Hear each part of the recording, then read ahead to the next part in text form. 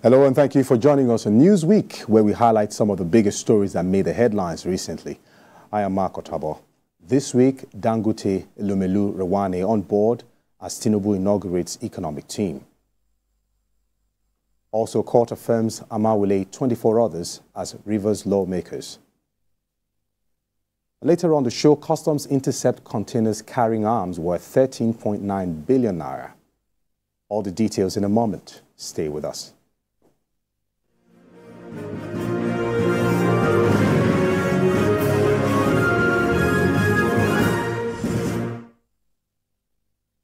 This week, President Bola Tinubu inaugurated the Presidential Economic Coordination Council, PECC, as part of strategies to win the country out of its current economic state.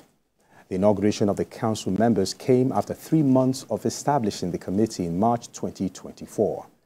Members of the council consist government officials, key players in the private sector, and business consultants, including President of the Dangote Industries Limited, Aliko Dangote, Chairman, United Bank of Africa, UBA, Tony Elumelu, and Chief Executive Officer, Financial Derivatives Company Limited, Bismarck Rewane. The PECC were presented with the President's emergency plan to rejig the economy of the country over the next 6 months and are expected to submit a monthly report to the President. Now, joining me to discuss this issue is Porobe Gershon on Zoom, but we're hoping to establish connections with him in a bit. But, of course, I still have my in-house guest right here with me, Justice Ojeno. Good to have you on the show. It's my pleasure to join you. Fantastic. Now, we understand that the Economic Committee, the economic team inaugurated by the President, are obviously successful tycoons in their various fields of business. Now, from your perspective, what impact do we hope to expect from this team? Okay, for me, I think that they have actually hit the ground running. Okay. And I expect something highly reasonable, especially because, just like you said, they are hands-on people. They are persons who have their skin directly in the game. So Dangote can tell you about the Nigerian economy. Tony Elumelu can tell you about the Nigerian economy. So I expect nothing short of a miracle for them in the short run, and eventually too, because they are in it for the long haul, in the long run. So I think they will be good. All right, let's look at it. Now, the mandate that has been given to the council is to stimulate growth and in critical areas of sectors of the economy. Now, under the fiscal measures, it is understood that over 650 billion naira facility will provide lower-cost short-term facilities to youth-owned businesses, manufacturers, MSMEs across various industries, food processing. Now, here's a catch. Under this financing plan, the Manufacturing Stabilization Fund will be provided to rejuvenate about 250 companies and deliver a low cost of 9.0 to 11.0% long-term facilities to large, medium, scale, and light manufacturers that produce finished goods. Now, how innovative is this move? Do you think a revival is finally on the cards? I think so. Because I think that the economy has really taken a dive. And if you observe the commentary that's provided by Tony Elumelu, it is that with this economic team in place, and especially with the injection of about 2 trillion naira into the economy over the course of 6 months, we are seeing a rejuvenation of the Nigerian economy. Also, one of the major targets of this team is to ensure that our production stays at at least 2 million barrels per day. And once that is done, it will ensure that foreign reserve is still intact. And we saw that it hit an all-time high recently with $34.7 billion over the course of this week. So we feel that with all these measures that's put in place, with these eggheads having the direct ear of the persons who are in charge of the economy, the finance minister, who is the coordinating minister of the economy, the economic and budget planning minister, and the president himself. So we feel that since they are the ones that are really running the private sector, and they tell the government of the day that, okay, government, this and this and these are things that we think you should do, and the government listens to them, we think that it will be on the upward trajectory. Also, we must also note the role of general advisors like Mr. Rewane, not just persons who are in the game, like a Dangote or a Tony Elumelu and their likes, but a Rewane who is a renowned economist, also bringing the futuristic theoretical basis to economic development to the team. So I expect something very excellent from the team. And now you have highlighted some of the areas where I feel we might have that rejigging. Now, you cannot wish away the corruption in the system, the loopholes that has been there, and of course, you know, the backlog of, you know, atrocities that trail some of these sectors. Now, how do you think that can be purged for us to have a clear path with what we're actually trying to do right now with this economic team? Empowering and further making the organizations and agencies like the Independent Corrupt Practices Commission and the Economic and Financial Crimes Commission more independent. If we make them more independent and we give them more powers to be able to go after persons who may want to be stumbling blocks for personal reasons. Civil servants, for example. We saw what the president did when he went to, I think, Qatar. He told them generally that if you see any civil servant that tries to be a stumbling block when it comes to stand in the way of our economic rejigging, you have to let me know. And when you let me know, just be very, very sure that I'm going to drop the sledgehammer on such a very minister or civil servant, so that as much as possible, we shouldn't let selfish, parochial, private interests deprive the generality of Nigerians from benefiting from the benefits and fruits of good governance. All right, you've said that. Now, the stabilization program also include energy security initiatives such as power, oil, and gas. Now, we are looking at the aim is to increase on-grid electricity to be delivered to homes and businesses from about 4.5 gigawatts to 6 gigawatts in 6 months. Now, we've been having breakdown of the national grid every now and then. Yes. In fact, the joke out there now is almost every market day, you know, the grid just... Unfortunately now, so. How do you think we can actually achieve this particular target with the breakdown of the grid every now and then? Okay, I feel that there is also something being done on gas. I think in the next 1 month, there's a project that I've been working on, I think Project B3 or something, that has been in the works for about 17 years now. It's going to be completed in about 1 month's time. And I think that once that is completed, we are going to have more abundance of gas, and there are also deliberate, we've seen that there are deliberate policies on power, even though there are people who have gone to court to try to stop the new regime, the Band A, Band B, Band C discrimination from taking effect. So with those, if those are put in place and more initiatives are brought in, and private sector players are allowed more into the system, we think that we'll get closer to El Dorado. All right, before I let you go off this topic, that the president actually stressed the importance of public-private partnerships in driving economic reforms. Now, are we finally heading towards the growth we all see? I think that we have always had public-private partnership. Okay. But maybe it is not on this spectrum. Yes. Okay. This spectrum is way higher. Okay. And we think it should be encouraged further. All right. Well, we have to take a break now. When we return, Newsweek continues in a moment. Stay with us. Thank you for staying with us. This week, the Court of Appeal sitting in Abuja affirmed Speaker... Once you see the CTC of the judgment, you will just know that, okay, it's a very, very easy one for the great Justice of the Court of Appeal, Justice, Honorable Justice Jimmy Olukayode Bada. And it's a very straight one. It's almost like a one-liner, because it's obvious even to the blind that the State High Court never ever had jurisdiction in the first place to give, maybe it's an ex parte order in this situation, or even an interim order in this jurisdiction, in this situation, because the Constitution is extremely and explicitly clear that matters of that caliber. Yeah. It is a federal high court that has jurisdiction, and we have to ensure that as much as possible we stop this practice of whichever party is in power always have the State High Court as its ally in order to be able to carry out any of its intentions.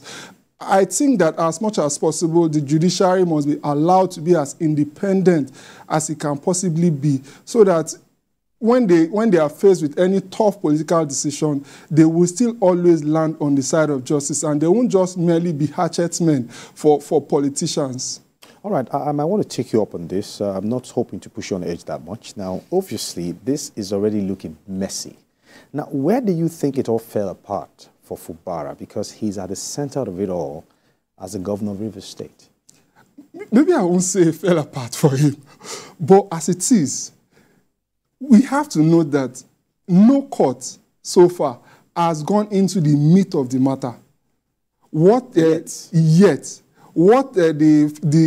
Court of Appeal Justice, able justice, just said that is that the state high court in that case never had jurisdiction. And it's a one-liner judgment. It's almost like a one-liner judgment, just like judgments that we see from the courts of the United States when they feel that, when the Supreme Court of the United States, when they feel that there is not really much to talk about in this situation. So until it is really argued, that whether they have defected or they have not defected, that's when we can know whether there is already justice in this matter or not. But as it is, and we must always remember the words of our courts when it comes to jurisdiction. It doesn't matter how intelligently a matter is conducted.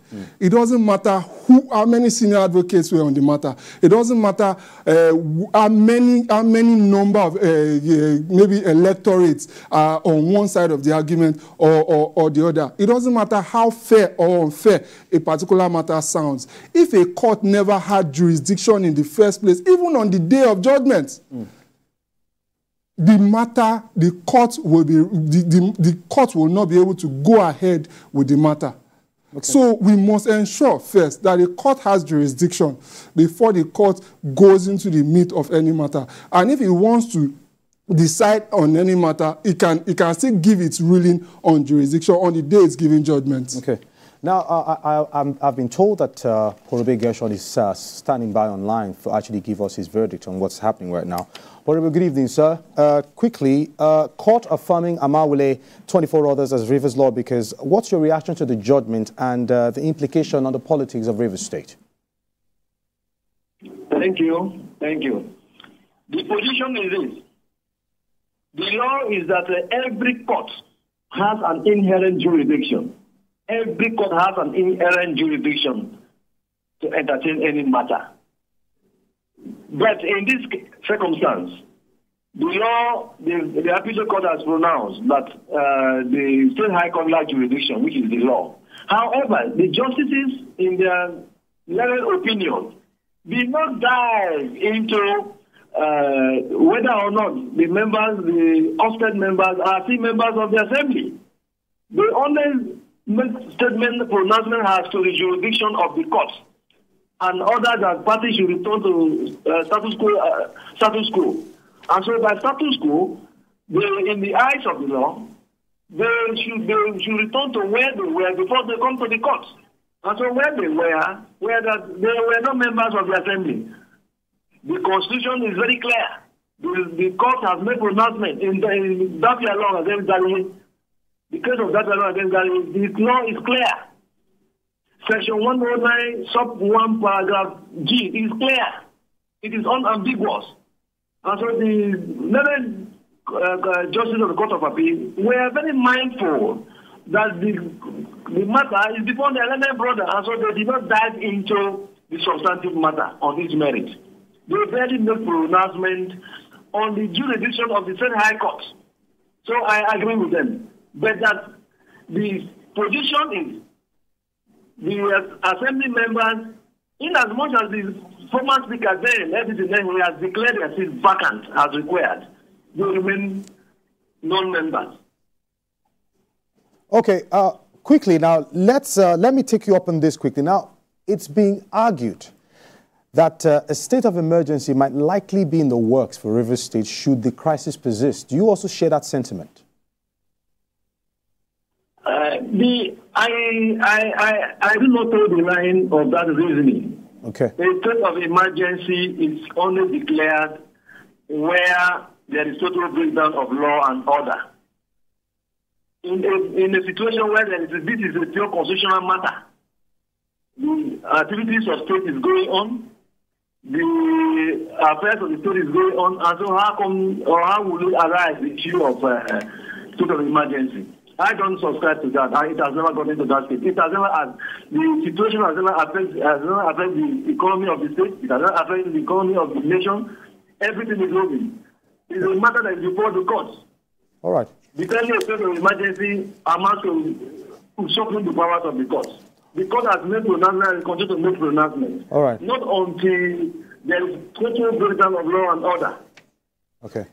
All right, Justice, before we go to the next story, you wanted to react to briefly, quickly. To a large extent, I may have to disagree with my learned, possibly senior colleague, Mr. Purobi, on the interpretation of Section 109G that he gave. I feel that the implication of the Court of Appeal decision for everybody to go back to status quo. Status quo was that they were lawmakers and the other man, Amewule, was speaker. Okay. Before the decision of the court that says that, okay, they be evicted, which is the decision of the State High Court. Right. So I feel that status quo does not, and we have not gotten into the meat of the matter. Section 109G has not been interpreted. It's until the court interprets it and concludes on it. That's when we can say that the situation has changed. So whether they have decamped or not, is still a matter before competent courts of law. All right, now let's move on to our last story for the evening. Over the course of the week, the Nigerian Customs Service intercepted 9 containers carrying offensive items worth 13.9 billion naira. The seized items included 844 rifles and 112,500 pieces of live ammunition, illicit drugs and second-hand clothes. The Controller General NCS, Adewale Adeniyi, noted that one of the containers, which originated from Turkey, raised concerns due to the number of risks associated with the importation. 3 suspects were already arrested in connection with the seizures after getting a detention warrant from a competent court of justice. I still have Purobi Gershon in the house with me. He's obviously online with us. And of course, Justice Jonesu right here. Now, Justice, very quickly, we must first commend the Nigerian Customs for their unwavering commitment towards exposing smugglers. Now, containers carrying arms worth 13.9 billion naira is very worrying. Is chaos looming? It is. And for this to have been intercepted, we must have it somewhere in our hearts that it's even possible that maybe some have escaped. For everyone, and it's the same thinking we must also have with drugs, with hard drugs. For everyone we're able to intercept, we must know that maybe some have passed through the cracks. And as much as possible, I must commend members of the custom of Nigeria, and I must also advocate for them to be given more equipment, more scanners at various ports of entry, and they should be. We must also remember that this was at a private bonded terminal. So, what's happening at our private bonded terminal? So, some of those things too must be further looked into. Okay. So, in order to ensure that these things that are so disastrous and detrimental to the society, once they are able to escape into the society, are always nipped in the bud. All right, Purobi Gershon, I know you're still hanging there with us.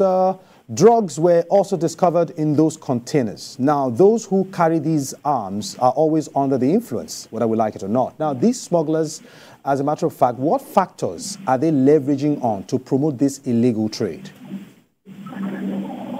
Well, it is disheartening. It is disheartening that this calls for synergy among our security agencies again. I could recall some years ago when there was calls and clarion calls that there should be establishment of coastal guard. For a shipment of that nature to get into the port, there must have been there is a cause for establishment of a coastal guard that would have checked the consignment on board. At the port, there are plethora of agencies of government. And so why allow it to get upland? So this is a clearance for that the government should now revisit the call that should be established a coastal guard to checkmate before this vessel will traverse the creeks and get into the port.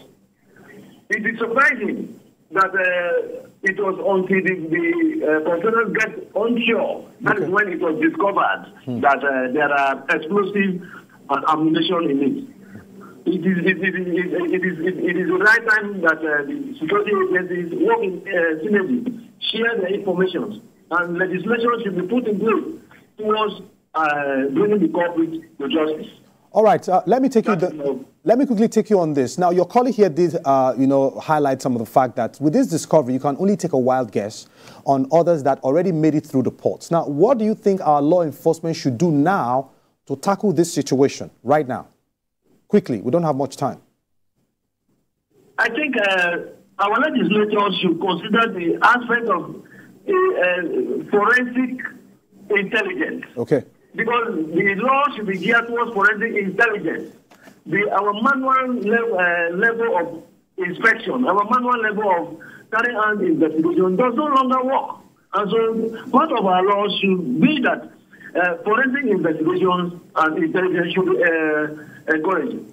Now in the world, we have artificial intelligence, where issues are discovered in the board. And so our laws, our legislators should make laws towards provisions of artificial intelligence. All right. To cope and meet in the board any future occurrence. Thank you very much. Before we go, your final wrap.